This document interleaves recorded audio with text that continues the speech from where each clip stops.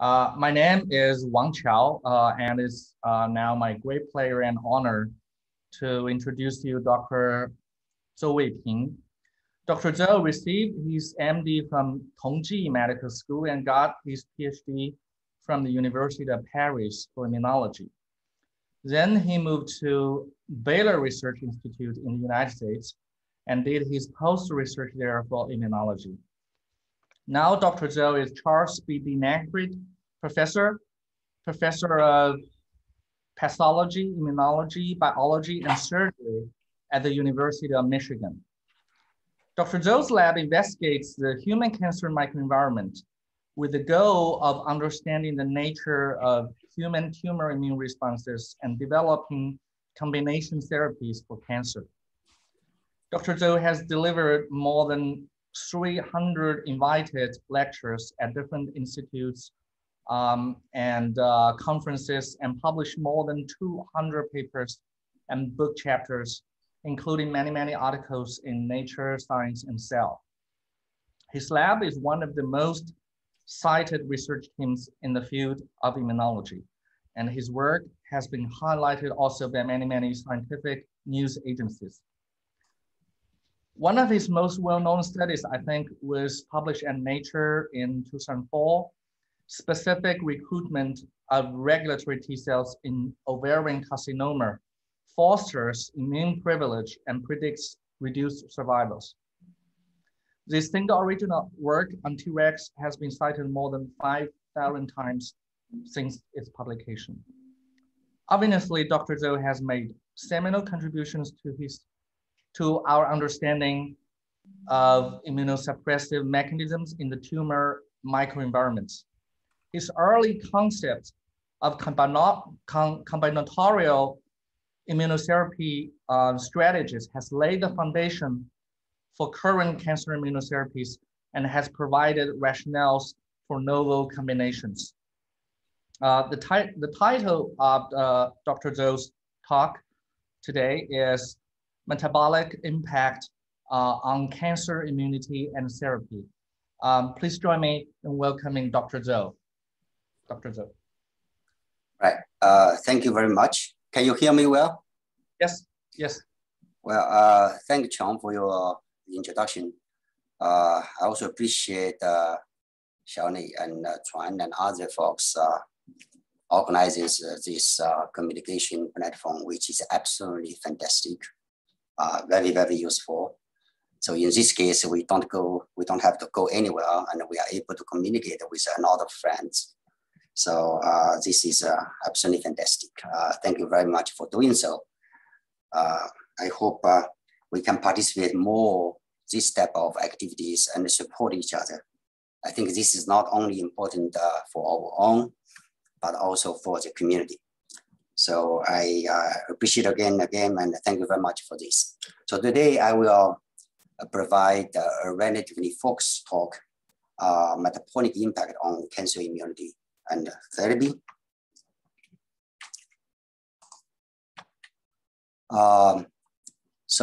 When we review the history of cancer therapy, let's say past and present and future, we know we have come from a long way.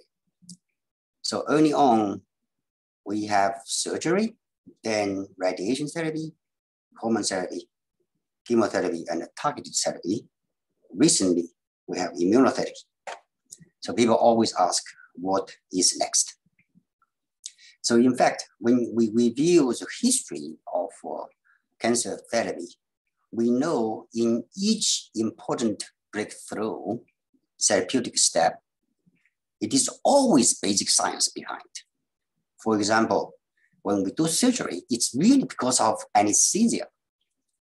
So when you read the slides, you see radiation is because of the discovery of basic physics and biology of X-ray proton sources. And hormone therapy, and chemo, and immunotherapy, all because of very basic scientific discoveries behind. So therefore, what we are thinking, what is next? We all know it will be based on basic scientific discovery. So recently, the folks, particularly in the field of cancer biology and therapeutics, have proposed concept in terms of new therapeutic approaches. For example, one way is to starve cancer cells to death to get a lot of attention in the field. So I will talk about this, and I will say this approach may not be so easy. So in fact, when we talk about basic discoveries early on, many of you may know tumor immunology or tumor immunity in the field. Basically, a lot of people early on, even ourselves, did not believe the very existence of tumor immunity. So it was a dark age of tumor immunology, basically, when I started my faculty job. So since I have been in the field for a while, I have some review articles in this area, and covers basically quite a few topics. Of course, we have not only reviewed our own work, but also many studies from many friends and colleagues in the field. So I know many of people are getting into the field, and if you read some of the review articles, you may know what has happened and what's going on actually. So just for your reference. So in fact, my group has been working on only one simple concept. It means cancer microenvironment holds the key to understanding tumor immunity and therapy. At these days, this concept has been very well accepted, practiced. In the old days, this is not easy, as I said, in the dark age of cancer immunology and immunotherapy. People cannot believe it. So based on this concept, let's say to address this concept, we have been working on different research directions. So one is immunosuppressive mechanisms, immunosuppressive networks. The application example is PD-1, PD-L1. Then cancer epigenetic mechanisms, key immunogenic pathways, and metabolic pathways. In the recent years, we spent a lot of time on the fourth topic, metabolic pathways and T-cell immunity and cancer therapy. The whole point is really to understand better the cancer microenvironment and whether we are able to target the environment to give any hope to the patient with cancer. So early on, when I started my own group, I have received quite a lot of support and collaborations from senior scientists in the field, including Weiping Zou. Actually, we have published quite many papers together. This is one of them. Early 2003, we published a paper showing PD-L1 expression, recognition, and blockade in the human cancer microenvironment. This is the first paper talking about human PD-L1 in the cancer microenvironment in humans, in the human tumor training lymph nodes. So in fact, in this paper, we clearly pointed out if you block B7H1 pathway, it means PD-L1, you can recover the T-cell functionality, including IL-2 production, interferon gamma production, and the killing capacity against the autologous tumor. We propose blockade of this pathway represent one approach for cancer immunotherapy. So this is basically 18 or almost 20 years ago. At this days, if you look at PD-L1, you will not be able to find this paper because it was named B7H1 by Weiping. As I said, this is one of the studies we have collaborated with Weiping early on, but this is very important. There's no controversial actually here. We said it very clearly. We just didn't provide T-cell exhaustion term, but we just say T-cells are dysfunctional in the tumor environment. We can recover the T-cell dysfunctionality by through B7H1 blockade. So I probably give the 4 research directions each. Give you one example, and I will focus on the metabolism. So the second research direction we are working on is cancer epigenetics. So what we want to understand, basically, we want to understand if the basic, the most well understood epigenetic mechanisms can contribute to tumor immunity in the human cancer microenvironment. So it turns out what we discovered, similar to the Th1, Th2 reciprocal recognition, we discovered one complex called PRC2. One example is EZH2. Another complex is Swiss-Leaf complex. And its example is RBD1A. So these 2 complexes can reciprocally recognize each other and control interferon signaling, Th1 type chemokines, and T-cell trafficking and tumor immunity. This reciprocal recognition occurred at the biochemical level, functional level, and the genomic level. And we have demonstrated through several publications in this area. And therefore, we propose we program epigenetic mechanisms to get therapeutic benefit, which I don't have time to go to the details. Then the third research direction is the key immunogenic pathways in the cancer environment. Because we know those key immunogenic pathways will determine the outcome of immune responses. 2 major key immunogenic pathways. One is interferon pathway. As you all know, basically without interferon, without cancer immunity. Another is a STAT pathway. And of course, without STAT pathway, the T cells will not be really functional and can mediate tumor immunity. So I'll give you one example of what we have been doing. The thing is, for those who are in the field of medical oncology and cancer immunology, we know MHC pathway and interferon signaling integrity, including interferon signaling pathway gene mutations, contribute to therapeutic resistance to immunotherapy. But when you look at the mutations in MHC and the interferon signaling pathway, the vast majority of the patients do not have mutations. It's a small fraction of the patients. Therefore, the mutations of interferon pathway or MHC pathway cannot be used to explain the resistance to immunotherapy in many patients. So what we discovered, in fact, in patients with colorectal cancer, for example, we found one gene, optineurin, get lost in patients with colorectal cancer. This loss of optineurin occurred gradually from adenoma to carcinoma, from normal to adenoma and to carcinoma. So once the gene gets lost, this severely affects the integrity of interferon and the interferon receptor signaling pathway. Consequently affect the MHC presentation. And you can see here what we discovered as a mechanism. Actually, it turns out that if we don't have optineurin, then the interferon receptor stability is affected, and through the nesson degradation.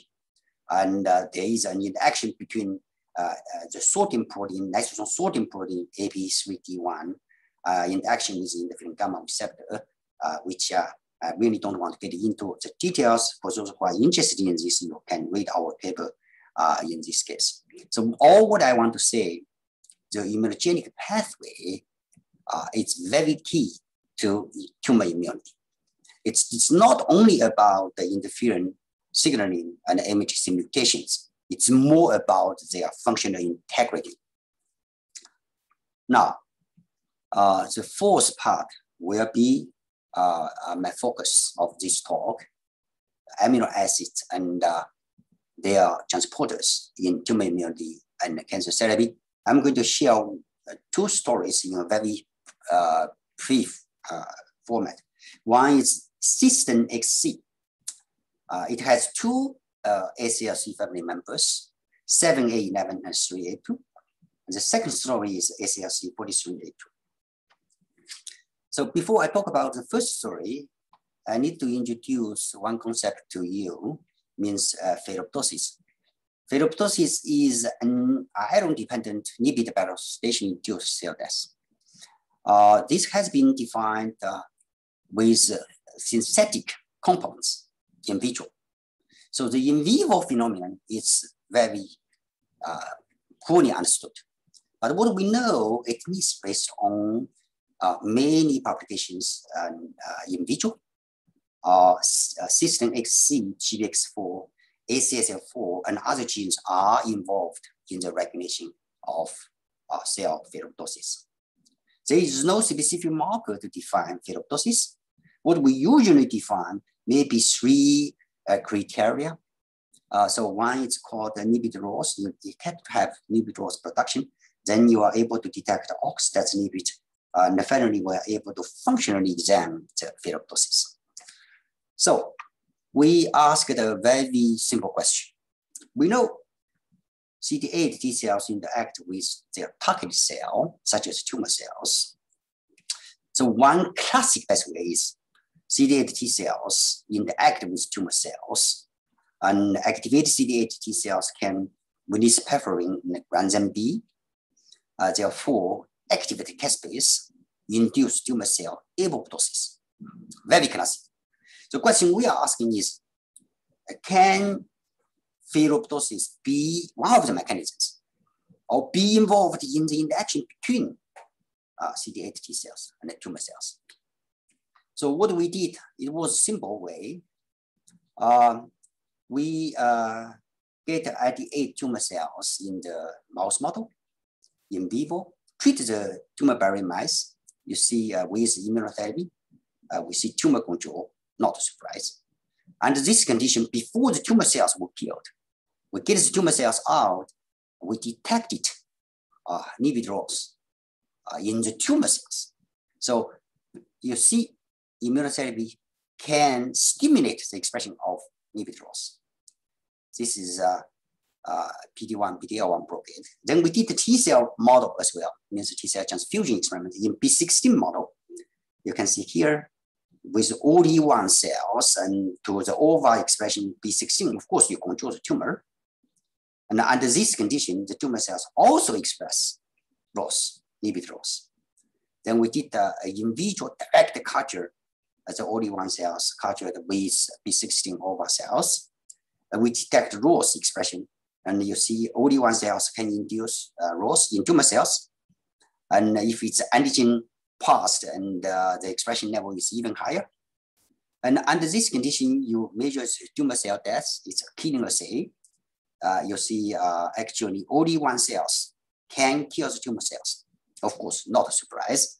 But this is very small, a small number of OD1 cells. Interestingly, if you, under this condition, you keep a small amount of RSL3, this is a ferroptosis inducer, you also induce small cell death. However, if you put them together, you really see dramatic tumor cell death. This dramatic tumor death can be completely blocked by ferroptosis inhibitor called ferrostatin 1. So in this case, what we conclude, ferroptosis could be involved in CD8 T cell mediated tumor killing. Then we are not that confident because usually it's apoptosis. And we use the apoptosis inhibitors, ferroptosis, all kinds of inhibitors to do the in vitro studies. Then we first did two models in vivo. So one model is actually immunotherapy model with PD-1, PD-L1. Under this condition, we treated the mice with neoprostatic ferroptosis inhibitor. So you can see here, the therapy works, of course, not a surprise. But what is the surprise? If you inhibit ferroptosis, you abolish the effect of immunotherapy. This is absolutely a huge surprise for us. I asked my fellow, did again and again, because it's really incredible. So then we did another way, means we induce tumor cell resistant to ferroptosis in vitro, similar to those who are doing the chemo-resistant cells. You culture the tumor cells with no concentration of ferroptosis inducer for a long time, then the cells are becoming resistant to ferroptosis, at least in vitro by ferroptosis inhibitor. Then we do immunotherapy again. You see here, porando cells are responsive to immunotherapy. The resistant cells are no longer responsive to immunotherapy. So the conclusion we have, ferroptosis inhibition can attenuate immunotherapy efficacy. At least ferroptosis mechanism, it's one of the mechanisms of immunotherapy. So then we further look at the molecular mechanisms, and we went through several, and to make a story short, and it turns out the interferon pathway is very critical, because here, if you make a tumor cell knock out the interferon gamma receptor, then you culture the cells with only one cells or with ferroptosis, small amount of ferroptosis inducer. No matter what you do, and the tumor cells no longer express inhibitors. The tumor cells are no longer sensitive to only one cell killing. So this means interferon is involved. And further, we detected oxidative inhibit species in the tumor cells. This is very difficult experiment. And you can see we do have different oxidative inhibit species in the tumor cells. When you culture with interferon, you see some.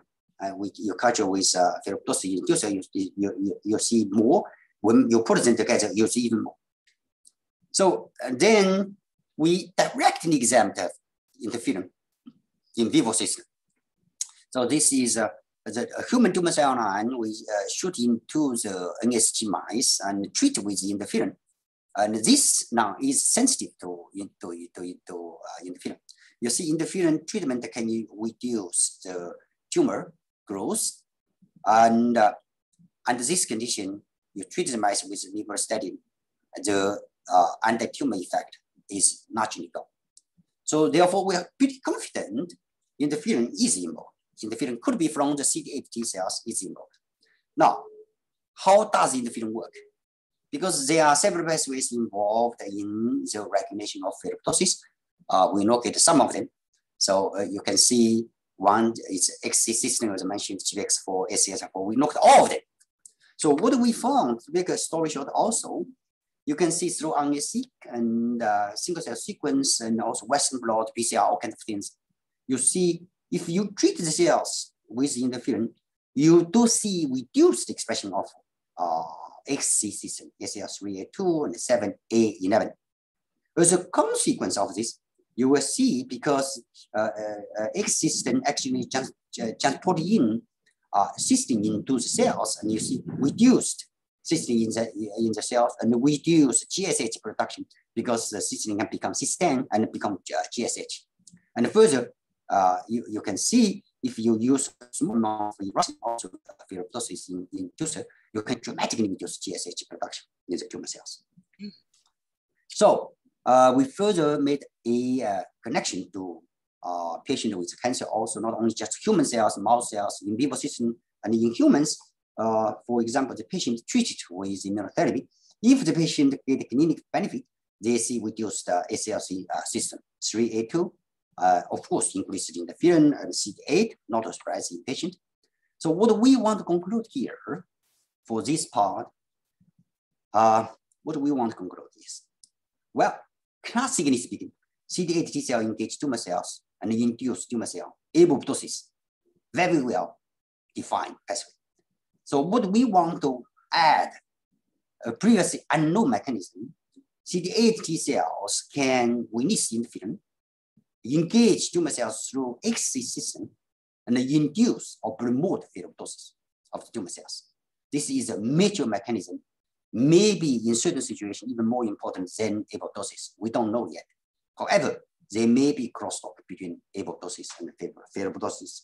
We are working on this, and I don't have more to tell you under this condition. But at least the technical message for this part is tumor ferroptosis is a mode of action of CDLs. This is a novel mechanism people have not defined previously. We believe this not only operational in tumor, it's operational in other systems. Means the CD8 T cell interact with the target, right? So maybe this is not only for CD8 T cells, but also for NK cells as well. So that's why it has it's simple experiment, but it has a profound impact in terms of basic CD8 T cell biology. So now I move to the second story I'm going to share with you, ACLC 43A2.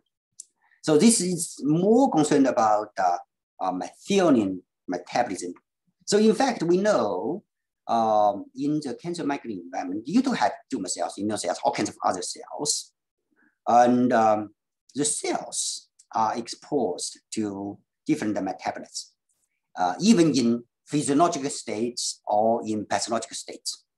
So you have these amino acids, nucleic acids, fatty acids, and carbohydrates, all kinds of things.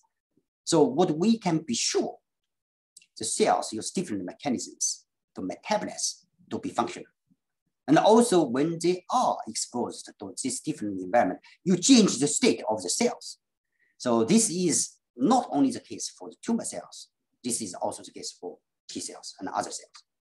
So for example, in the publications, people have published quite a lot, talking about some metabolites in the field, acetyl CoA, alpha-HE, succinate, NADs, and some other things. So what we know is from the first introduction of my work, we very early on, almost 20 years ago, we noticed that T cells are dysfunctional in the tumor microenvironment.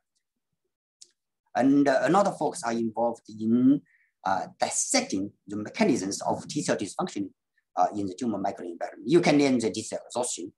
And so some folks talking about epigenetic mechanisms and metabolic mechanisms. So we were thinking at the end, if the T cells are dysfunctional, if you have epigenetic mechanisms and metabolic mechanisms, there must be a crosstalk between them. So that's we come to the question we are asking in this case. So apart from glycolysis pathways, which we have worked on, we also worked on amino acid. We did very simple experiments in this case. You just culture the T cells with medium, and then you omit each individual amino acid in the culture. So this could be essential amino acids, non-essential amino acid. And then under this condition, you look at the T cell function, T cell survival. So it turns out without methionine, the T cells are really becoming apoptotic. The T cells, before they die, they express very minimum amount of effector cytokines, including interferon gamma. So suggesting methionine is in its unique position to affect T cell functionality and survival. So therefore, we move to the tumor microenvironment to mimic the situation. We just culture the tumor supernatant and the T cells in the tumor supernatant. Then we add individual amino acids back, see what's going on. It turns out if we add in the culture or methionine to the culture, you will see we can reduce the T cells apoptosis, increase T cell functionality.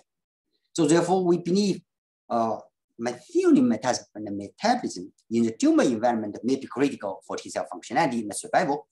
So then we started to explore methionine metabolism in T cells.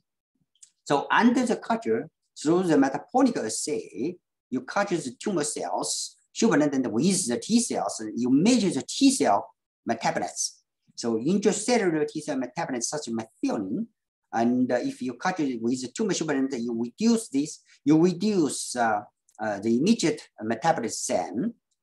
And if you add methionine back, you can recover methionine intracellularly, partially recover SAM intracellularly, and also SAH also partially recovered. So this is basically shows the basic metabolic cycle of methionine. Methionine is uptaken by the cells, T cells in this case, becoming SAM and some other things. So therefore, we think this may be very important. We locate further mechanisms. As you know, SAM is a major methyltoner in the cells. Therefore, we speculate histone methylation may be affected. So we look at the T cells cultured with different treatment in tumor with or without methionine supplementation.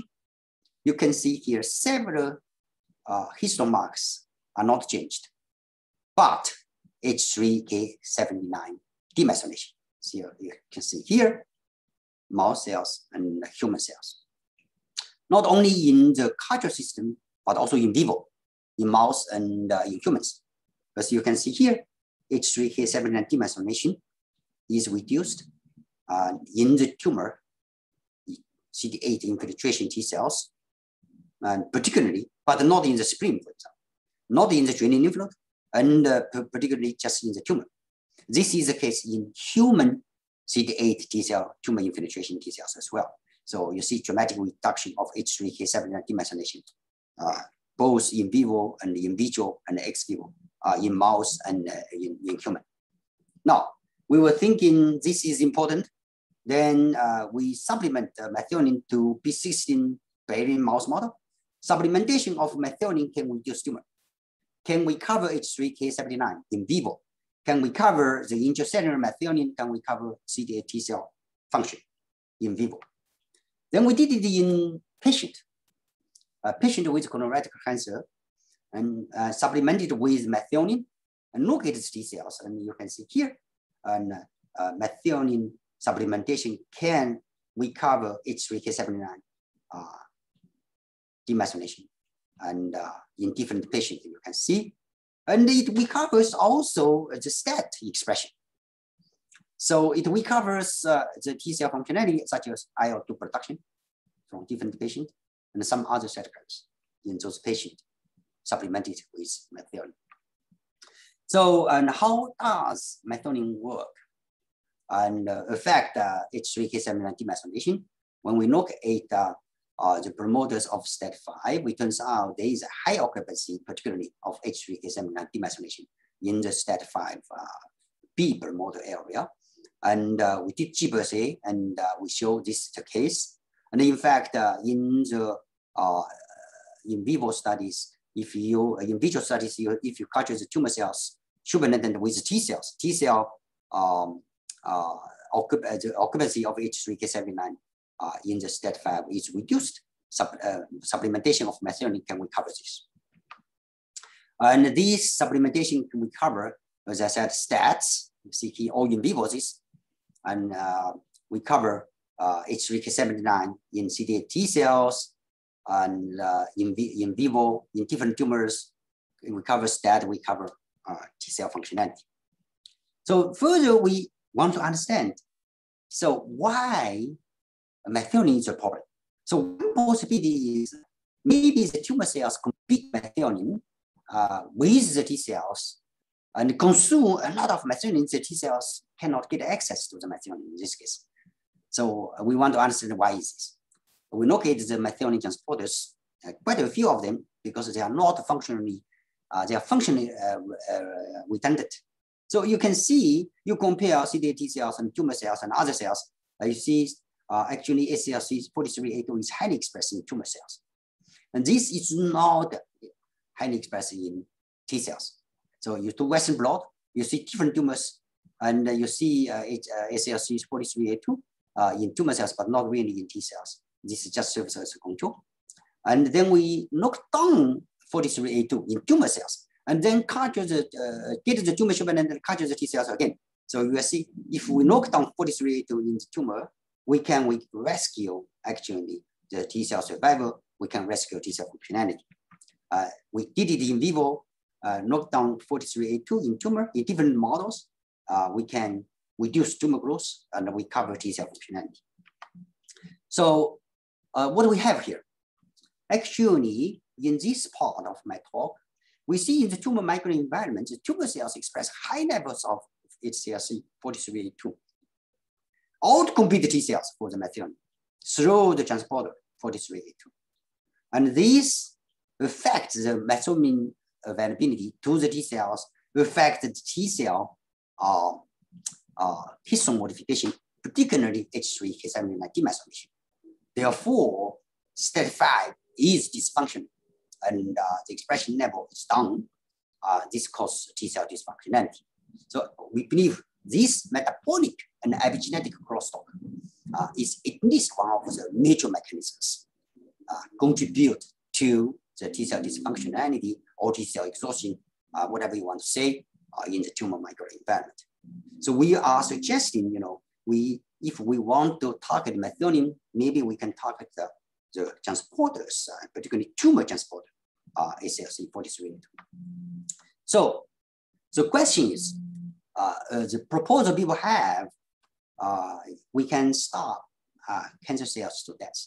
So usually when we say this, we do not consider the very immune system. This is wrong, because at the end, you need to have the immune system to control the tumor, no matter what kind of therapy you have. This is a serious lesson we humans learn from the antibiotic therapy. If you say anything, the most important discoveries in human history in biomedical field is antibiotics. But as you know, if you don't have a functional immune system, antibiotics do not work. So it means antibiotics can kill the vast majority of the bacteria. However, the residue bacteria, you have to have memory system, you have to have T cells to kill those infected cells. This is the same in tumor. We will never be able to kill all the tumor cells in our body, particularly when the patient have metastasis, through any other mechanisms.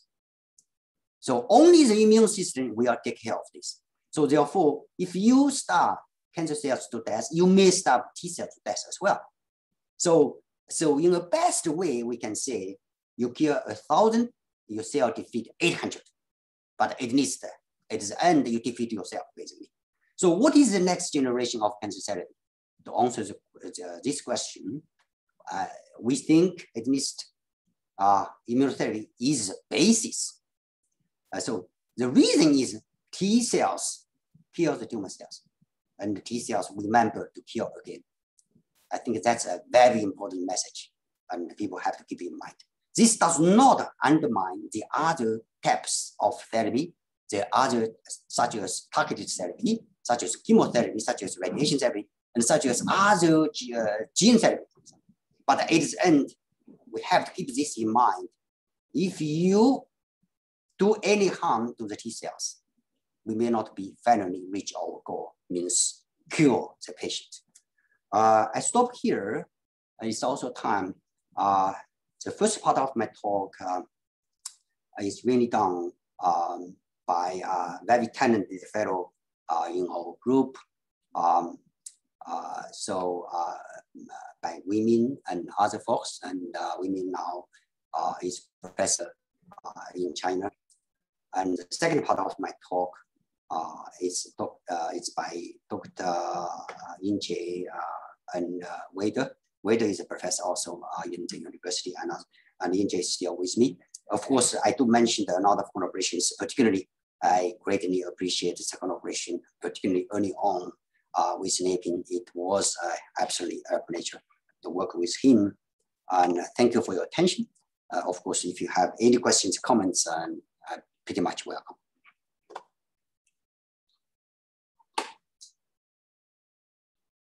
I stop here. Any questions?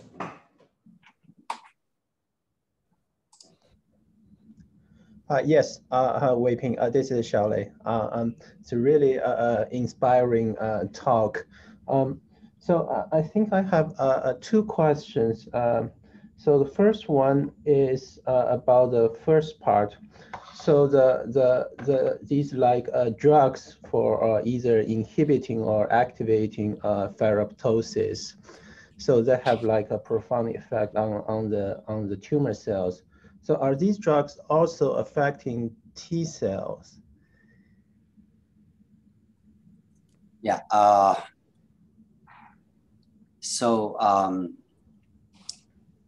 the clear answer is I don't know. So the thing is, we are working on this. The thing, as far as I know, particularly in vivo, apart from the tumor cell ferroptosis, we covered whether the other cells, such as T cells, macrophages, and the immune system, and other cells, experience important and functionally important ferroptosis.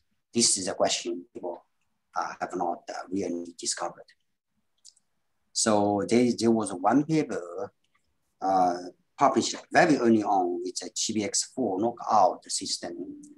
They show T cells experience ferroptosis, which is very critical. GBX4 is very critical in this case. So I assume the other cells will also experience ferroptosis in vivo.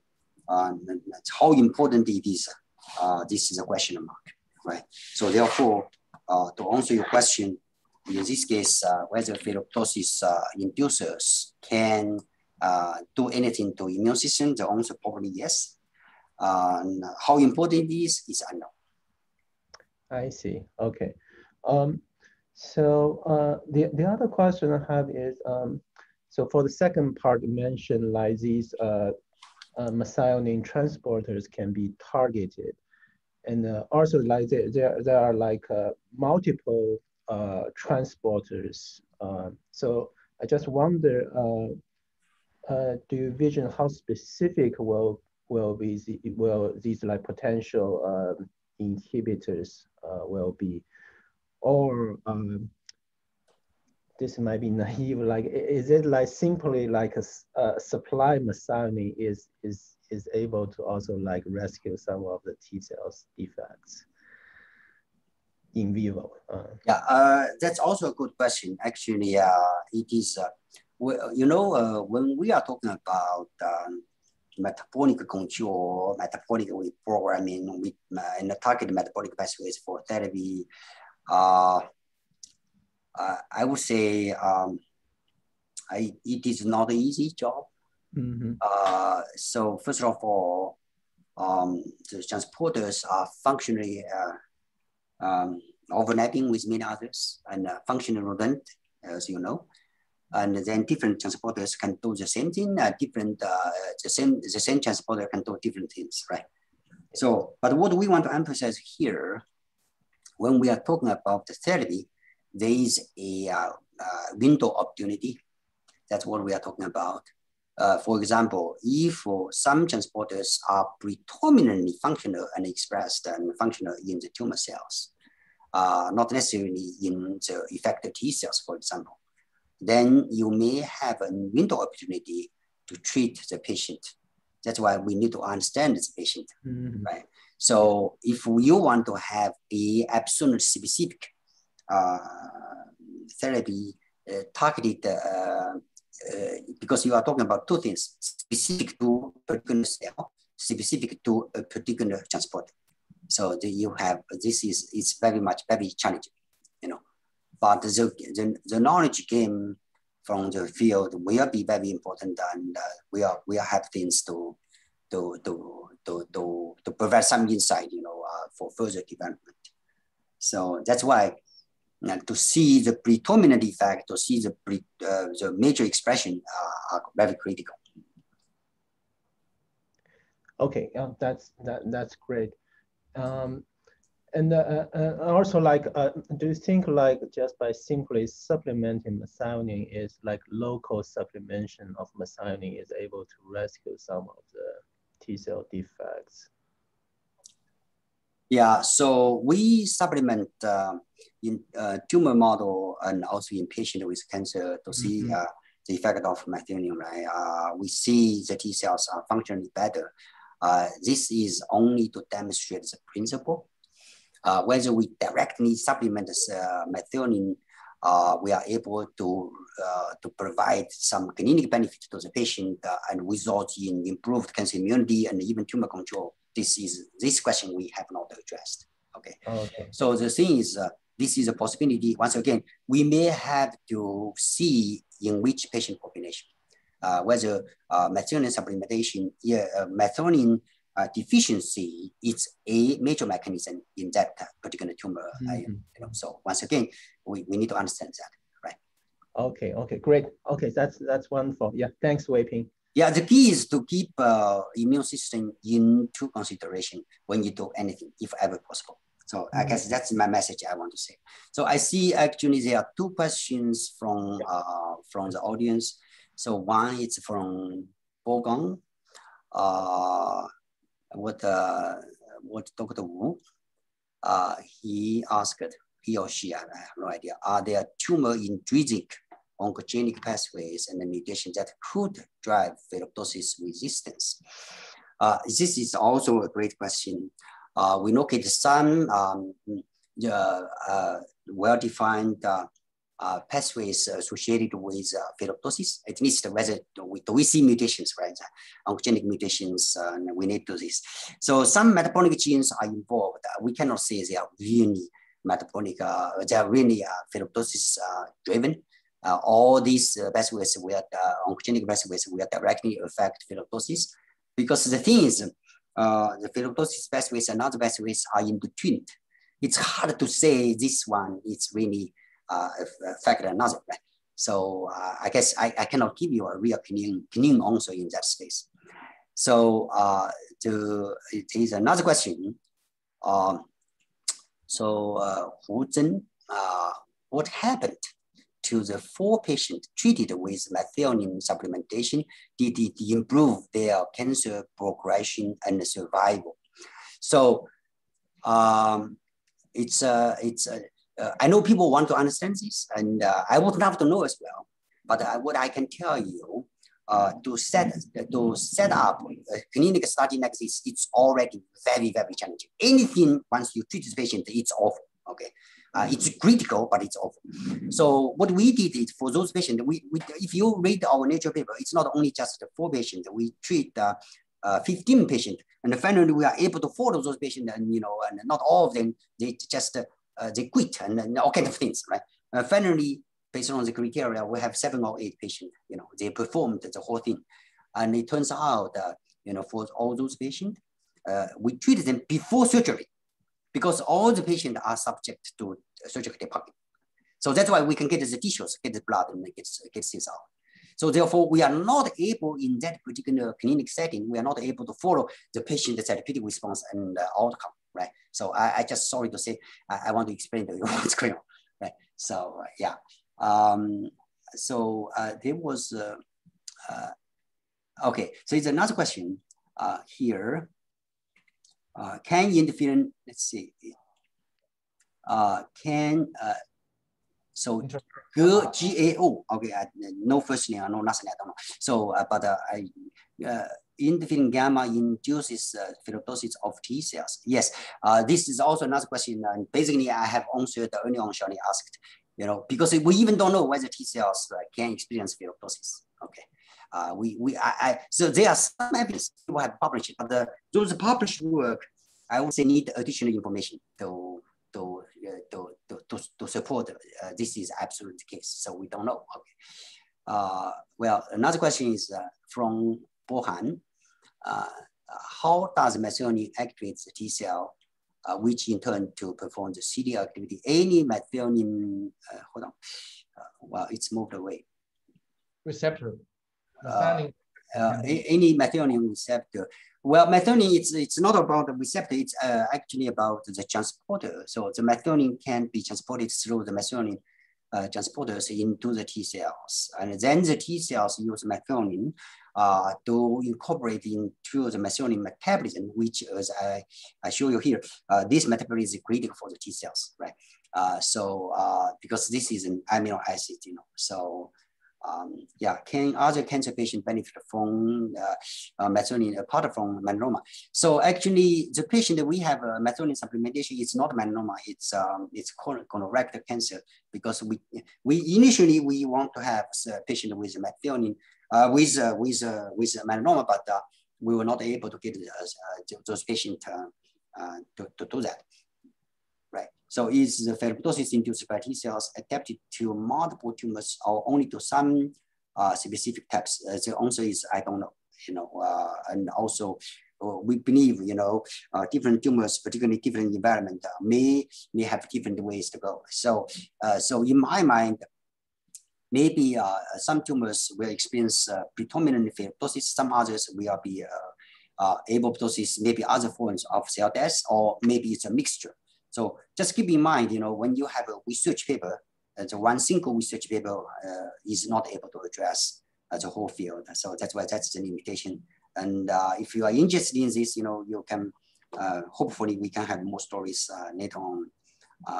So then there is another question. So not as and so how to pronounce this? Anyway, sorry. When you introduce ferroptosis concept, you mentioned AOX enzymes apart from, let me see, what is this? Apart from membrane lipids, NOx can produce different oxylipids which act as no-go signal molecules. Do you consider then as a possible mechanism? Yes, it's a possibility. Maybe for tumor cells, and also for T cells also, again, I really don't have data, So at this days, as Xiaoli and other folks, you will know, if you don't have data, you don't see it. I truly have no data. So therefore, I cannot really provide an answer for you. But there's some publications in tumors, yes, in tumors there's a possibility because people have some evidence for that, right? I think that's all I can see from, I hope I get everybody. That's all the questions. May I ask one question, Weiping? So does the structure of this transporter SLC43A2 get solved? No. Oh. So it's your job. Well, so the question is, I wrote a review article about the ACLC. So we will have more papers in that space, right? So the ACLC family members, I think they are around 400 or 500. So so the vast majority of the structures are not known. So that's unfortunate. So this is because somehow the industry and also academic institutions focus on G proteins. So you can imagine, because somehow this could be more druggable. People have done a lot of work in that space. But ACLC family members, if you guys are interested in, I would love to have whatever levels collaboration. So ACLC family members are really poorly understood. And even different ACLC family members in different cells, in physiological and pathological conditions are poorly understood. Need to say their structures, right? So I hope also this talk can stimulate additional discussions and interest in that space, Okay, thank you. Any more questions?